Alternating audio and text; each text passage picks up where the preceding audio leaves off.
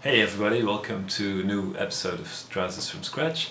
Today we're going to be closing up the legs of our trousers and then we're going to look into the cross seam.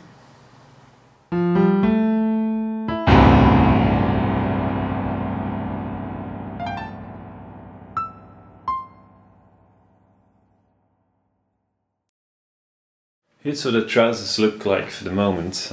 We got a fly in the front. We got one leg that's opened up there, we got the other leg there. So what we're going to do is we're going to be closing these legs, good sides together.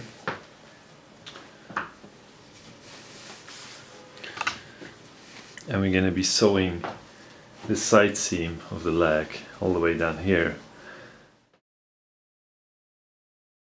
As you can see, I've pinned these legs together, this is one of them, all the way to the top.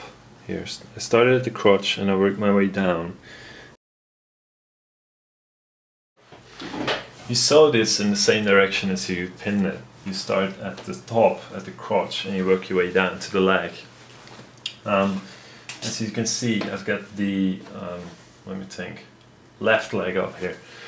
And you can see the top lining. This is the front of the leg, this is the back. And you want to start exactly at the front crotch seam that's coming down from the fly. You get the fly here coming down, and I got my needle exactly in that line of stitches. And I'm going to be running it down, and we have a 1 centimeter seam allowance. I have these engravings in my top plate of my sewing machine. These engravings that say 1 centimeter, and 1.5, 2, and so forth. So I know I'm exactly at the right spot. So I'm just going to start in a back tack. And then just let it go. Do the entire leg. There's no need to stretch things, just let it feed naturally. Okay, I've sewn this seam now on both legs. What we're going to do is, as you can see, this is unfinished, and then on the other hand, seam of our leg, we get this really nice seam here that we finished. So we're going to be doing the same thing on this side, which is to say we're going to finish these seam allowances one by one, each individually. I'm going to use my serger to finish the edge. You can also run a zigzag along the edge. Then I'm going to press them open.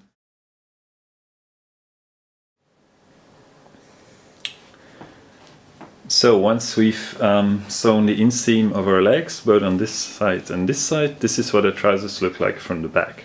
On the front we get the finished fly, on the back things are still open. We still have to finish this cross seam here. How we're going to do that is we're going to put this leg in that one. One of the legs, you pull it inside out, so that the good side of the fabric is on the inside, and then the other leg you put in the first one. You put it in the leg that has the fabric inside out. Result is that both legs are together, good sides of the fabric are matching, and then here, this is the seam that we're going to be sewing. So what we're going to do now is pin this and then sew it.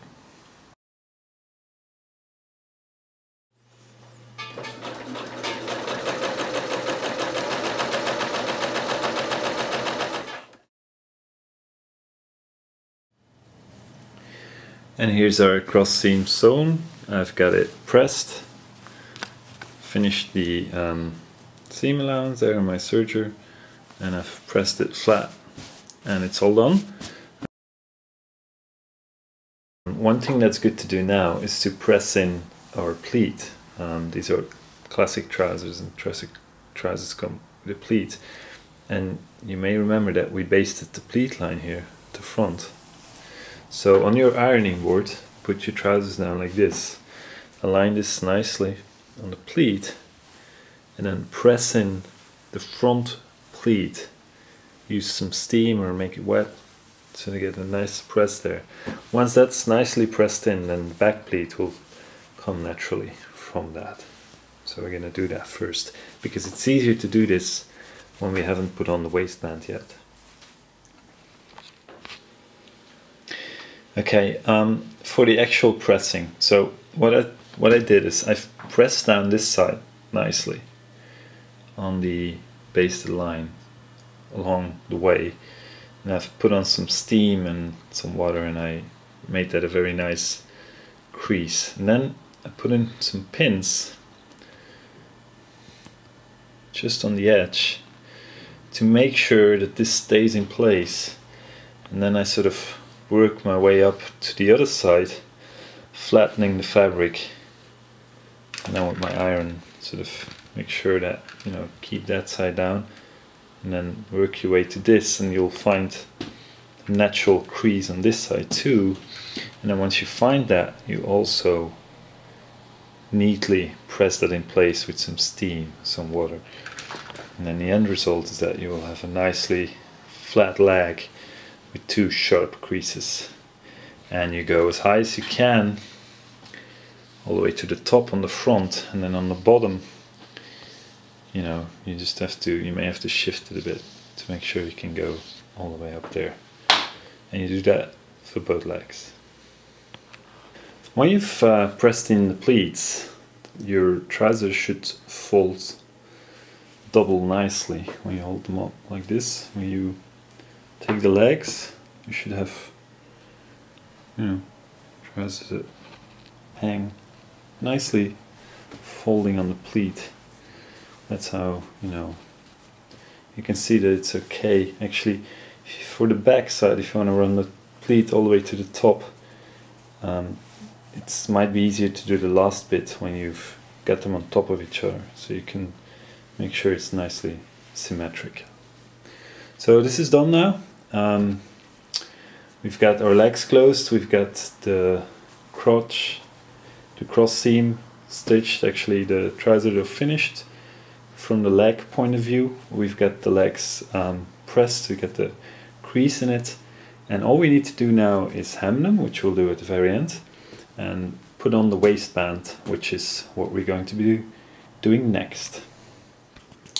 That's it for today. Next installment we'll be putting on the waistband, another somewhat tricky part. It's not really that difficult, but I'm not very good at it, so we'll do that next time, or at least we'll try, and then we're getting close. It's starting to look like trousers, so hope to see you soon.